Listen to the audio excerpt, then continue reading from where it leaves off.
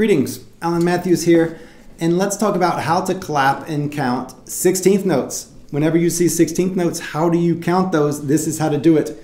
1 eana, 2 eana, 3 eana. So the big beat, typically the first one of each bar will be the number. That's a number, that's a number, that's a number. You can see down here, it's numbers. And then the and is going to be the 8th note. So there's the ands in the middle.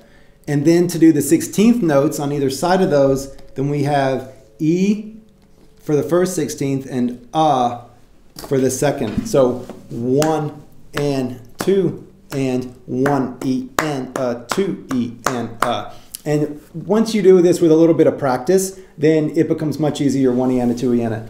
And that if you have, let's just say, an 1/8 and 2/16 like this, then you can just imagine that that's there. This is going to be the downbeat, 1. This is going to be the and then that's going to be the So when you do that, you can still say E in there. So 1 E and 2.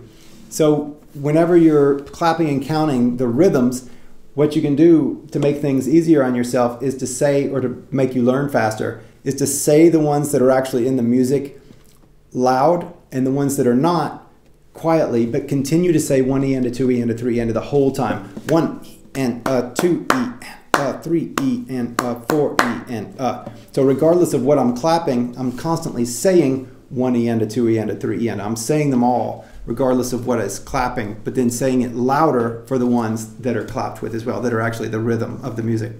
So I hope that that helps. That's how to clap and count 16th notes, 1 eana. If you've enjoyed this, please do subscribe to this channel, and best of luck in your music.